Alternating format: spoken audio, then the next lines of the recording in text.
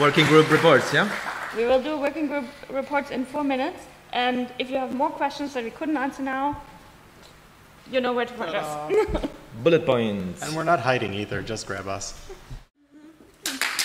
Hi everyone.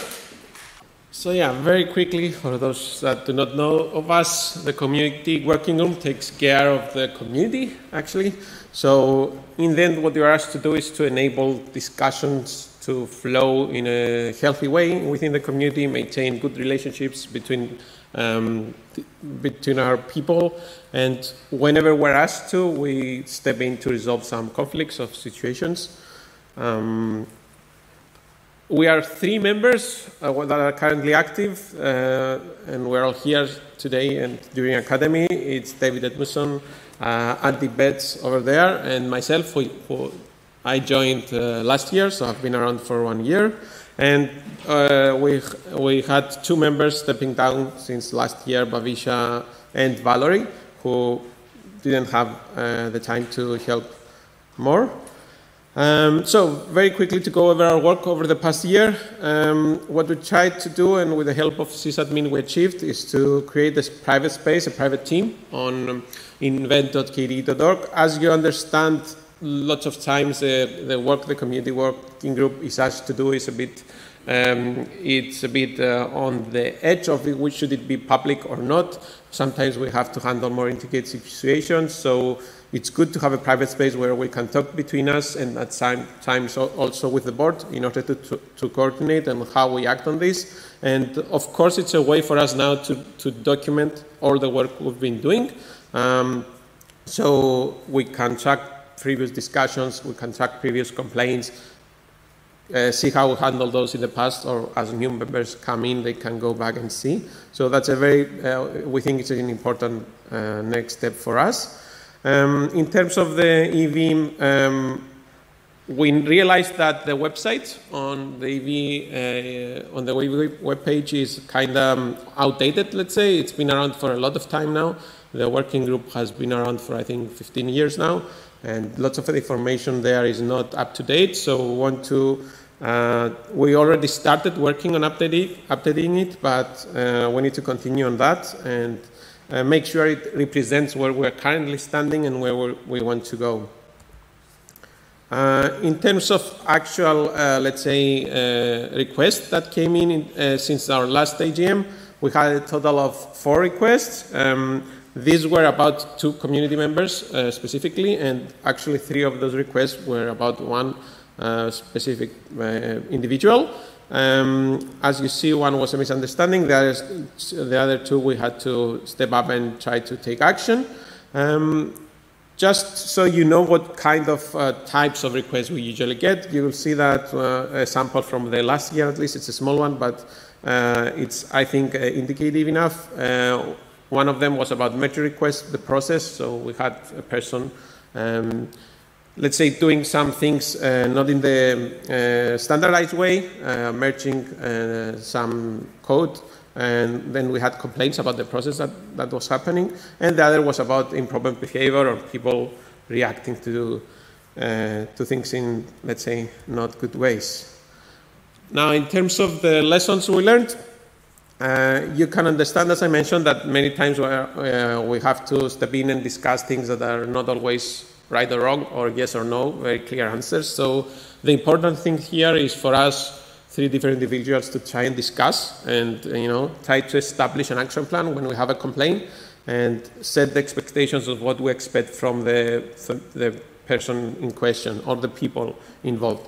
So it's let's say the hard work we need to put in is usually when we discussed about a specific case, to try and understand, take as much information in from the people that are involved, try to make for us to have a good understanding of what is happening, and then we need to reach a consensus, or we'll try to reach a consensus on how we act, because we want to give clear guidelines on what the next step is to the people involved, and not having them confused or not giving clear answers, which usually doesn't help. If you leave out things in the open when you're doing this kind of work, it can easily go either way.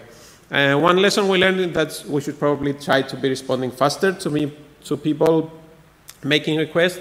both once they do the complaint, so yeah, you had a complaint, it's good for you to know that we are on it, so that's the first step. And then once we have taken action, it's good to go back and follow up to that person to say, hey, this is what we do, if it's still a problem, do this and that. So this is something we can definitely improve. Another thing we learned, I already mentioned it earlier, is about documenting our discussion. This is something we're doing now. It helps a lot going back, having a history of how we, what the complaints were that came in, what was our discussion, how did it evolve, and what was then the result. And so we can use that in order to be faster maybe in responding to future requests, or as a reference when we're doing that.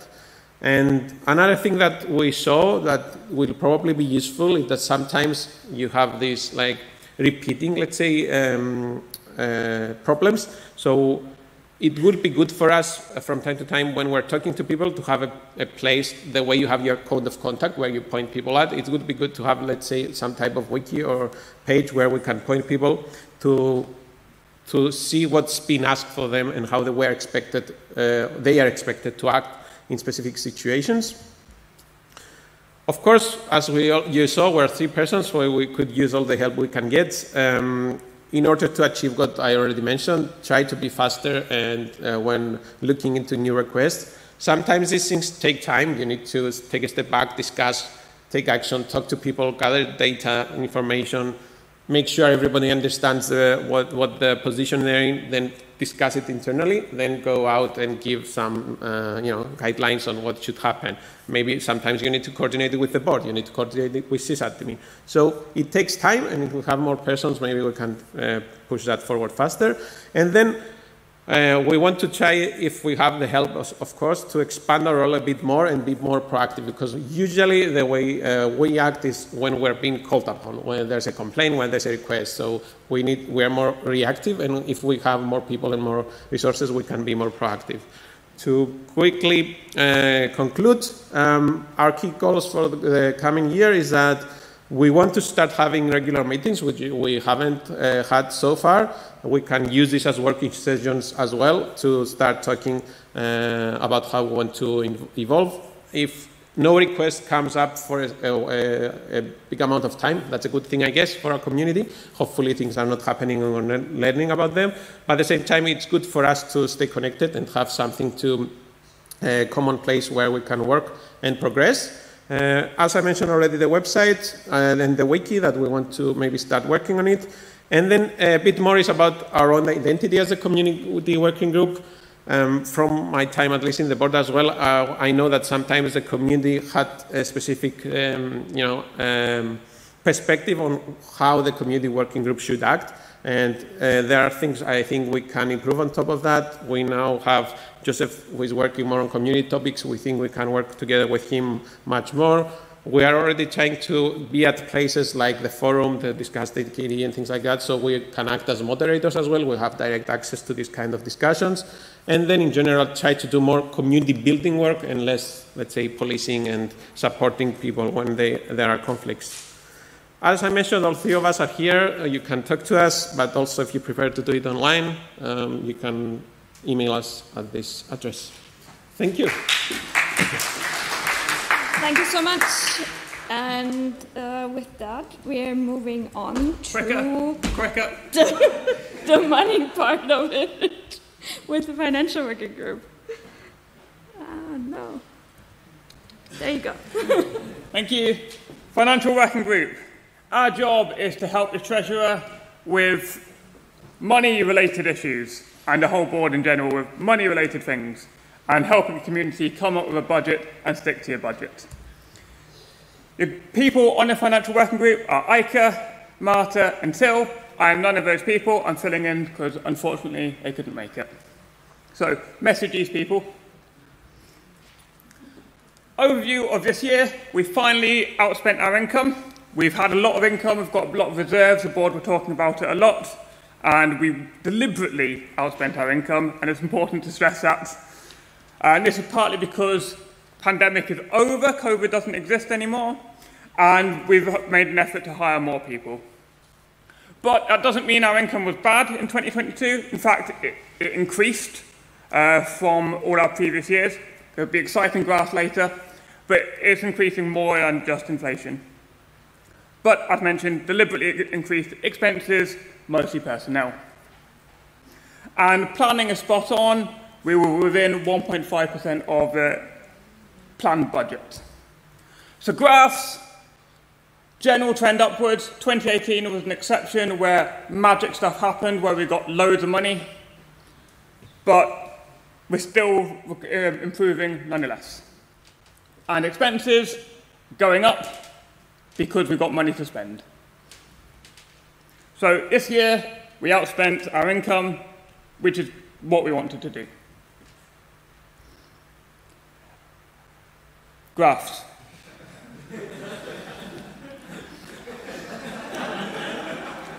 Uh, 2023, the budget plan made, staying on course. We're still trying to burn through some of those reserves responsibly, not just spending it all on biscuits for the board. But because we're outspending our income, we do need to make sure our fundraising, coming up next, is staying on top to keep up with our new expenses that we want to keep on doing forever and ever. So how's 2023 looking? On track. We've got 3 new patrons. Yay! And we're pleased with the Academy sponsorships. And everything's going well. There's also a new tool written by Ike Hein, which is going to allow a financial working group to get real-time feedback on what's happening with the money, rather than doing this long manual work once a year. So that hopefully will mean more time for doing more productive tasks. And here's some screenshots of it with graphs. And it's going to be amazing.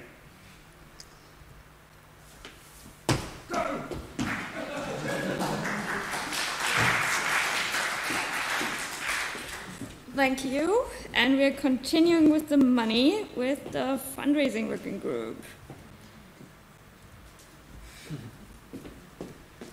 Okay, so after the financial is the fundraising, we get the money.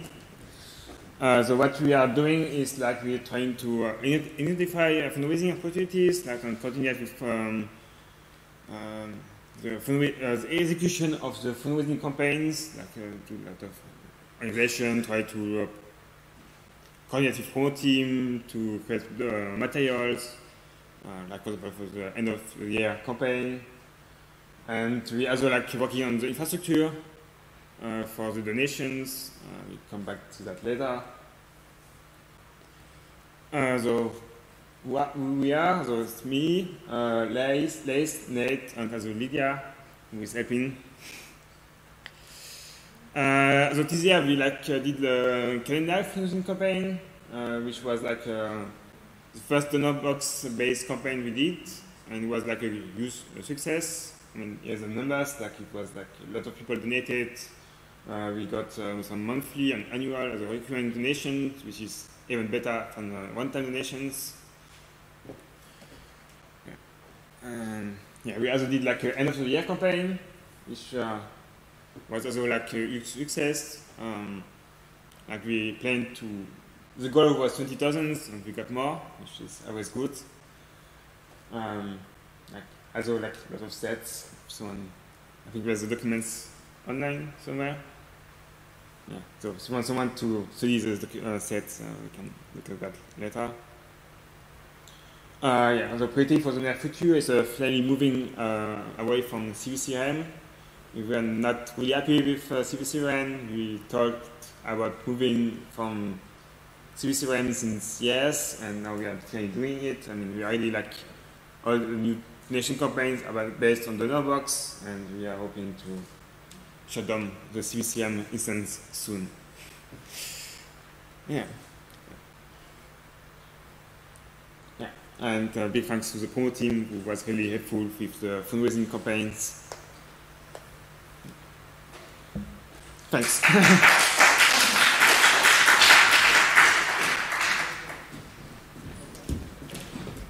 And now we're moving on to the non-money parts of it, to the legal pieces. There you go. So this is the report of the KDE Freecute Working Group and also a bit also of the foundation. Our members in the foundation of KDE are Albert and Olaf. Albert has a talk in the other room, so I'm doing the report. The other members are me, Chris, Eike, Frederik, Martin, and the newest member, Victoria, since last year's Akademy, actually. So what we did, we usually meet monthly and discuss any topics that come up in the foundation to support our members. And we also have a chat channel on Matrix to discuss any issues that pop up and need instant action or discussion, or like our opinions on matters. The foundation itself had one virtual meeting because nobody wants to travel to Finland or Norway all the time. The Qt company has a new member, Juha-Pekka Niemi, who is replacing Lars Knoll, who was also the chairman in the past, and the foundation thanks him for all the work he has done there. So what we achieved last year was managed to get the accounting on time submitted to the authorities, which was a bit stressful because the accountants actually wanted to have Albert's signature like few days before they need to be sent to the authorities in Norway. So it was a bit short on time. The relations with the Qt company members are good, as we are told, also with the new member. And the foundation turned 25 years old, and Qt is still free software, so that's an achievement that we have. What we need to do, where we need your help, is the Qt company asked us if we could have a meeting with KDE people to discuss things about Qt. It was not quite clear to us what they really expected from us, but if you think of something or know something who would be useful to meet with the Qt company, talk to us. And in general, be on good relations with the Qt company and the Qt project, and work with them, collaborate with them, be nice to them. Thank you.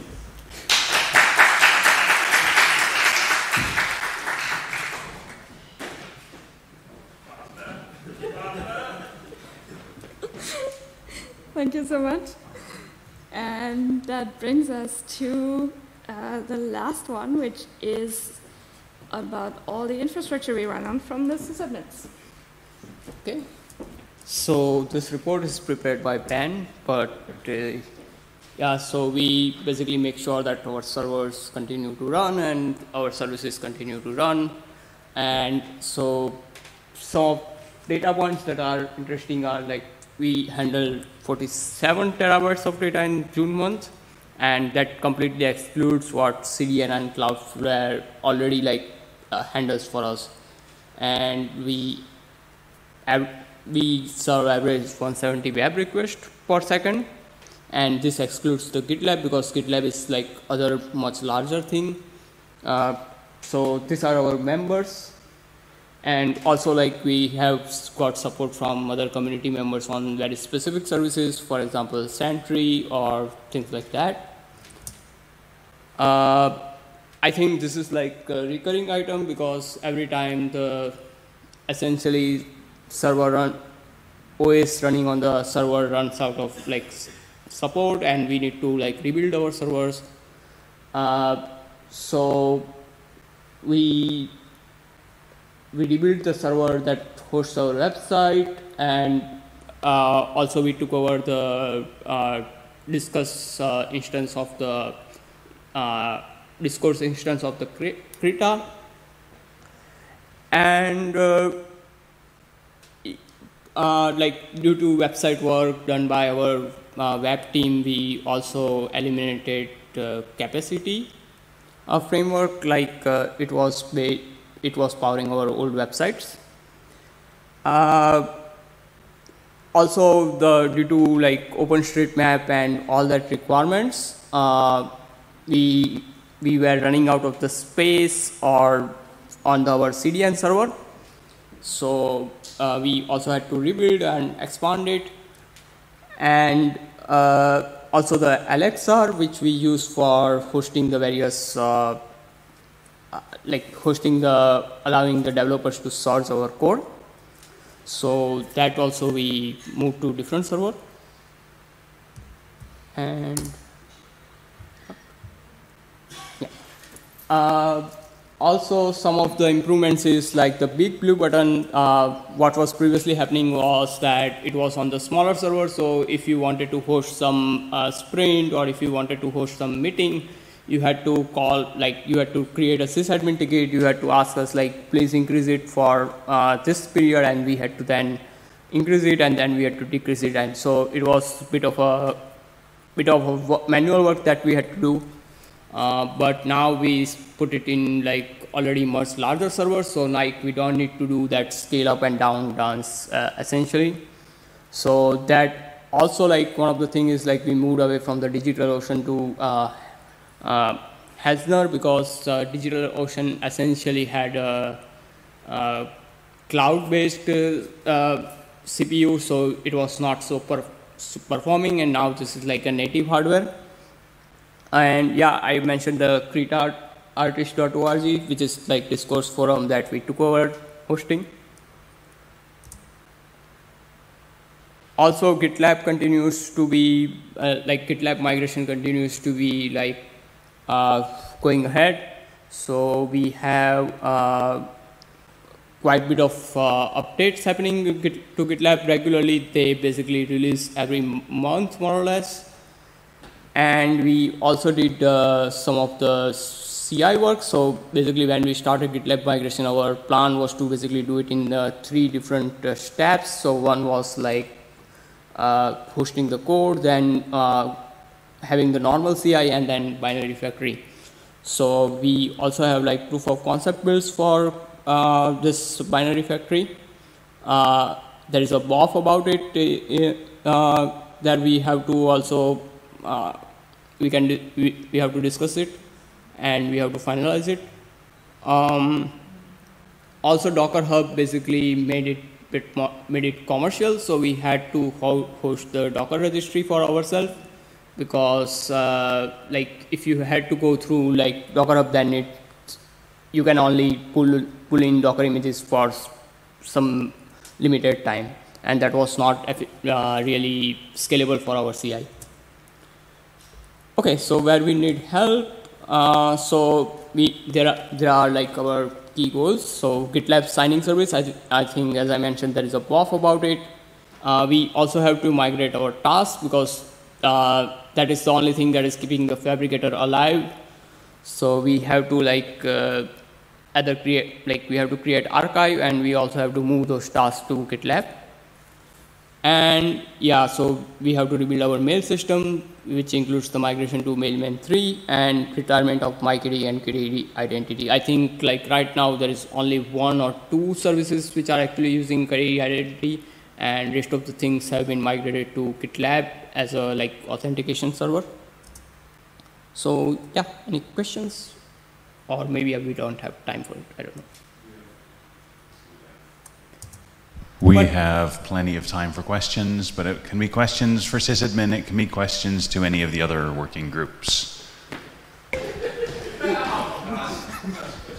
Well, if you all get on stage, can you touch your nose? Yep.